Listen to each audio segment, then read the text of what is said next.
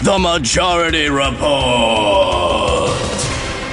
Global computer hacking effort. China's Politburo directed the intrusion into Google's computer systems in that country.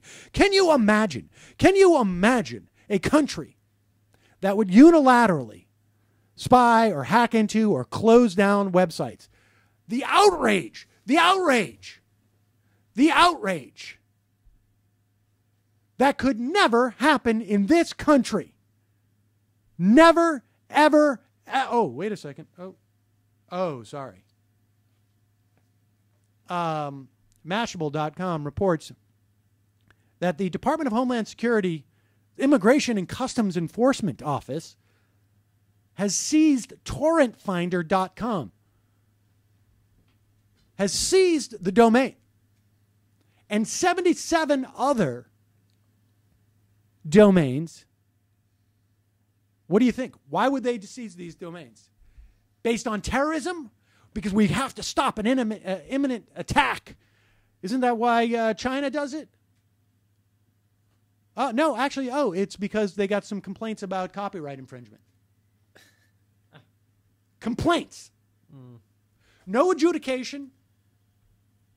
They sent no letters to any of these entities. They just seized them. And under what authority have they done it? Is it COICA? The Digital Millennium Copyright Act? Or Combating Online Infringements and Counterfeits Acts? Either one of those, COICA or DMCA? No, as far as I know. I don't think either one of those has passed yet. But it certainly wasn't under the auspices of those. It was simply, we received copyright infringement notices. We're going to seize these websites. And one of them, this torrentfinder.com, it doesn't even house these. It's simply a search engine for torrents, BitTorrents. Dorsey's looking very concerned. Let me just say this. That's bad. There goes our movie night. You know, and we just had Jane Hampshire on talking about where there can be some common cause. I would hope that libertarians would have a real problem with the market infringement that the government plays in the realm of intellectual property.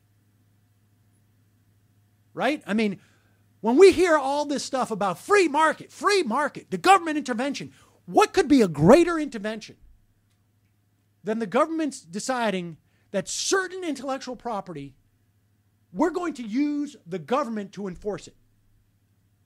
And we're going to deem what is intellectual property and what is not. And we're going to create a type of property that does not exist in nature. Right? This isn't like my cup or my stapler, which we can all agree is right here. We know where its boundaries lie. This is my property. But are these words that are coming out of my mouth? Are these ideas my property? If I create music, is it my property? I mean, I can put it on a record and I can say, this is my CD. This hard thing is my property. So this notion of intellectual property, it does not exist in nature. Just ask Native Americans. I mean, they didn't even have any concept of a personal, a private property. But here we have this massive government intervention.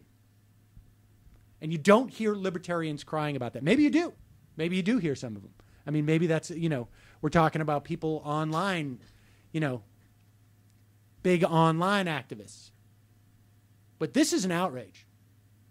The notion that the government, based on complaints only, can shut down and seize websites sort of makes that revelation about what China was doing in these WikiLeaks a little bit less devastating, no?